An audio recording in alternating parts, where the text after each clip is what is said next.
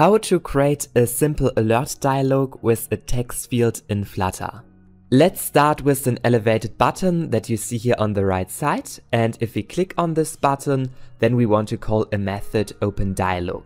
Inside this method you call the showDialog method, which comes from the Flutter SDK, and within the builder you can create your individual alert dialog. So here you can define, for example, a title, which is in our case a text, and you can also put a content inside, in our case a text field. And lastly, you could create some actions. In our case we create a text button submit. As a result, if I click on this button, we show here this dialog. In our case we have a text field, and maybe you want to open the text field automatically up when the dialog shows up. And secondly, if you click on the submit button, this is currently not working.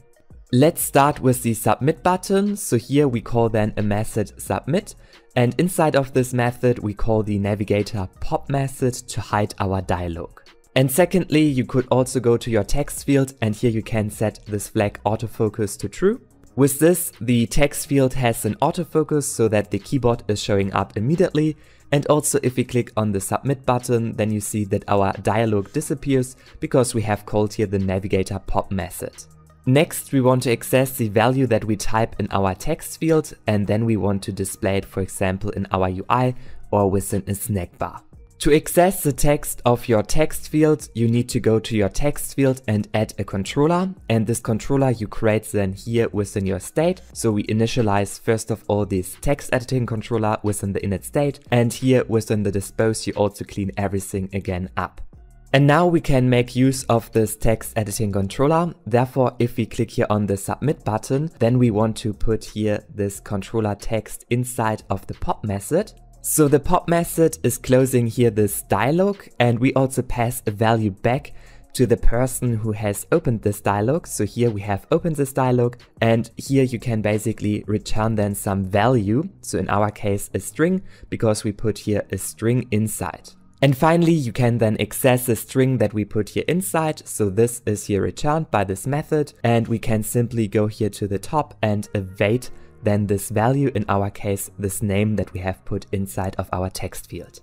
Next, you can check that the name is not empty that we have put in our text field, and also check that the value is not null. So in case the name is not empty, then we want to save our name inside of our state. So let's go here to the top and create a new field where we store our name inside. And now you can do anything with this name. So for example, I go here to my body property of my build method. I put a column around my elevated button that you see here on the top. And on top of our elevated button, we simply create a row with two text widgets. And here I put then basically the name inside. Make sure to click on hot restart, and then you can try it out. So I enter here a name and click on submit, and then you see that the name is appearing here in our UI. If you click again on this dialog, then the name is still inside, so maybe you want to clear this name. To clear the text field after your dialog was closed, you simply go to your submit button, and if we call the submit method, then we also want to clear our text editing controller, which is basically controlling the value of our text field. Also, if we click on the done button, then we want to also hide our dialog, and therefore you can simply go to your text field, and here inside you call the onSubmitted property. Then we call our submit method to also hide our dialog and clear the text field.